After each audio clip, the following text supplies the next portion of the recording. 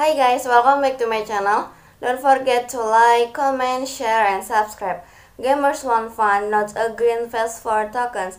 Animoca subsidiary. Once blockchain games can offer a similar experience to League of Legends or Fortnite, they will become more popular, argues Blowfish studio like Silly. Blockchain-based games need to spend more time actually being fun to play, rather than developing flashy tokenomics. Animoca brand owns blockchain game developer told Cointelegraph. Speaking to Cointelegraph on the first day of the 2022 Tokyo Game Show, Luke Siley, the lead community manager at Australia-based game developer Blowfish Studios, said that far too many blockchain games have put the focus on in-game rewards and tokenomics rather than gameplay. You can see from a lot of other blockchain games that they are not actually fun to play. Like, yes, you have potential to earn quite a significant amount of token, and you get a good return on investment most of the time. But generally speaking, they are not the fun, right?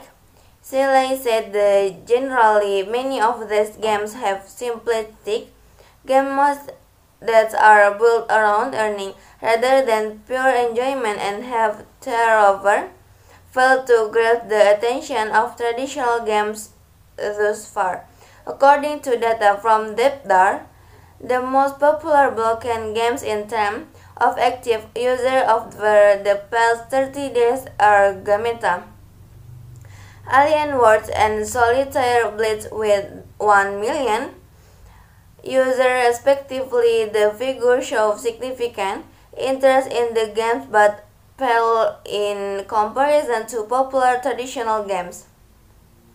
Siley said games should primarily be fun to play and attractive to look at setting. Our kind of thought is that if it's fun to play and it's attractive to look at, people want to play it. Blowfish Studios is an Australia video game developer that was acquired by Animoca Brands for around $6 million in July 2021. As part of the acquisition, Animoca has grabbed Blowfish from Web2 to Web3 gaming, with NFT game Phantom Galaxy being the company's main focus. Question on the type of games that would work best with non-fungible tokens and play to earn integration, Siley highlighted to play games such as Riot's League of Legends and Epic Games, Fortnite, which already have internal markets built into them. He noted that these types of games generally attract die-hard fans because they are fun to play and continually update and improve the experience over time. This leads to people who play for multiple years and happily spend money to purchase products such as new character skins.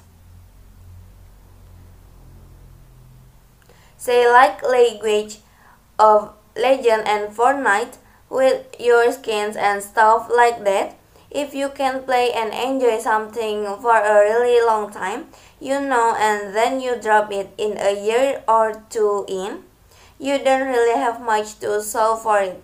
But if you do that with blockchain, you can potentially sell all the assets you have earned, he said.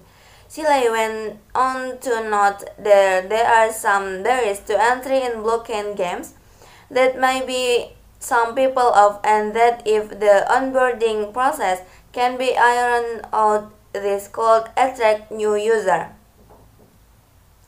It's very daunting thing trying to learn about this whole new technology, creating a wallet, and there are so many words in blockchain that mean completely different things.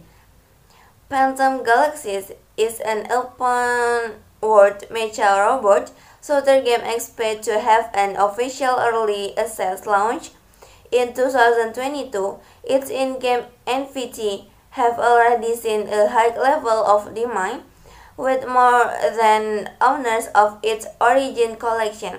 According to OpenSea, the project also consulted a private entity and estimate. Okay, maybe that's all from me. Don't forget to like, comment, share, and subscribe.